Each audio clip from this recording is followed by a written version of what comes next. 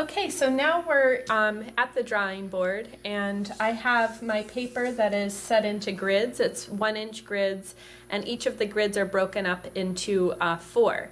So that's just going to help me visualize my map right now. But this map, I just redrew my map from the field, and it's not to scale. This is not measured in any way, and I'm just clarifying my measurements. So I have my path coming in all those directions, my fence, which is what I measured off of, the arbor, and I have a bench, the oak, the azalea shrub, and the general shape of the garden bed. So we took the measurements outside in a certain order. We measured along the fence, and then we measured straight measurements off of the fence. And I'm going to just draw those in the same order that I measured in. So I'm going to draw to the fence post.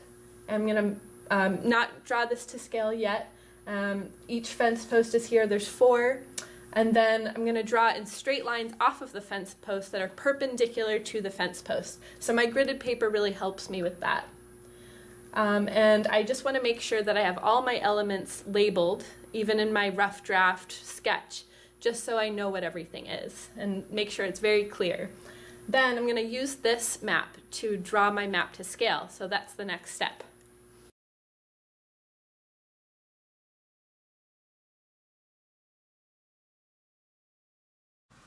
Now we're going to learn how to take this map with good measurements written down nice and clear and translate that to a map to scale using our bar scale.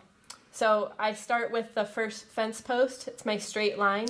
The first fence post to the second fence post is 9 feet and 8 inches, and then I'll do the rest of the fence posts accordingly, and then all the measurements that are perpendicular to that fence post.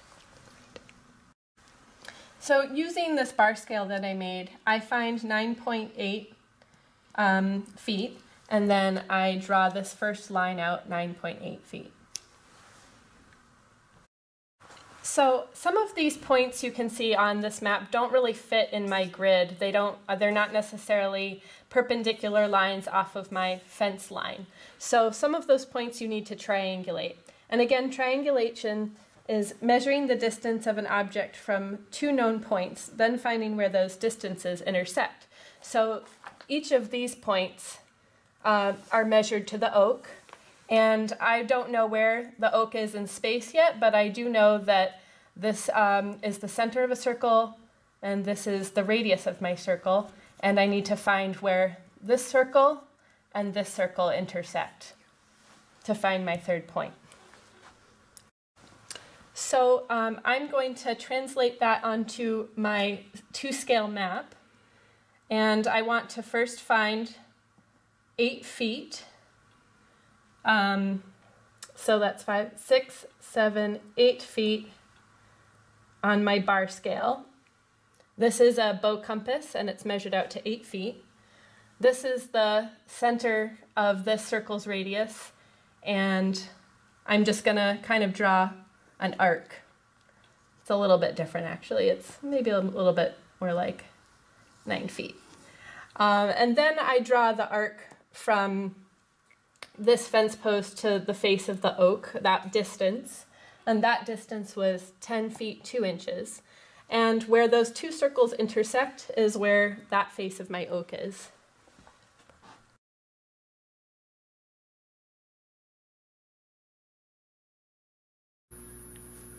So this base map is now to scale. I've taken my clear drawing with my clear measurements on it, and I translated onto another drawing, which is on gridded paper. And I made sure that all the elements that were very important stayed in this drawing. Well, I might have lost things that went off the map, but that's no big deal. I kept everything that was important. So I have this shrub that was an azalea. I have my forsythia along the fence line. I have the arbor and the paths. I can now see the relationship between the paths and the shapes that they make. And I have the bench in space as well as the large oak trunk. Now, something that you want to do for all of your base maps is you want to make sure they have labels, and this map doesn't have labels yet, so we'll do that together. You also want to make sure your map has a scale, and that's really easy to make. I'll show you how to do that. And you also want to make sure it has a north arrow. So those are the 3 elements your base map must have.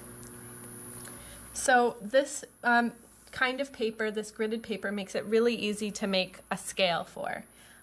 Each one of these large squares is exactly 1 inch, and they're all divided up into 4 smaller squares. So I found that the size of my space fit really well onto the page.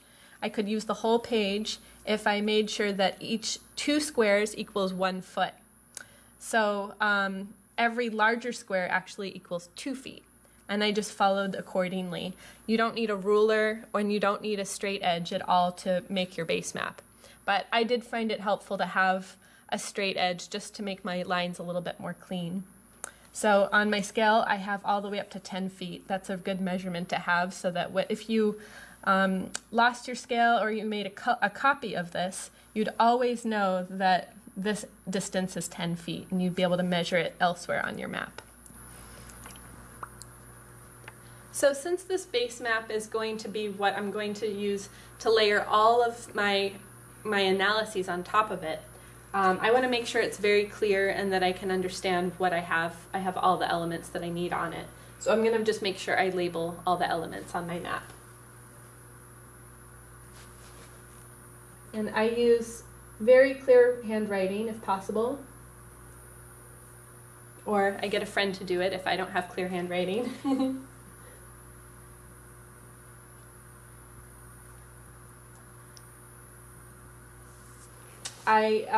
At first I didn't know what species this shrub was, but I learned that it's a type of Asian azalea, so I'm going to just mark that on my page.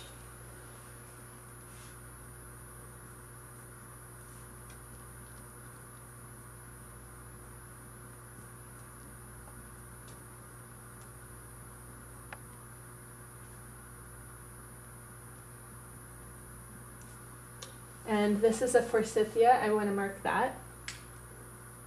So I have all the major trees and shrubs labeled.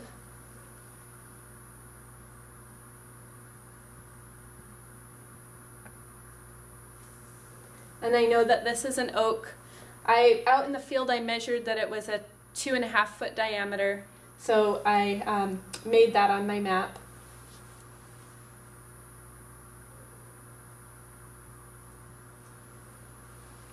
And I have the general outline of the garden bed that I know will probably change once I do a design, but so I lightly ghosted that in. And for a large expanse, I usually just write a label with a few arrows showing that it's taking up that whole area. So this is the garden bed.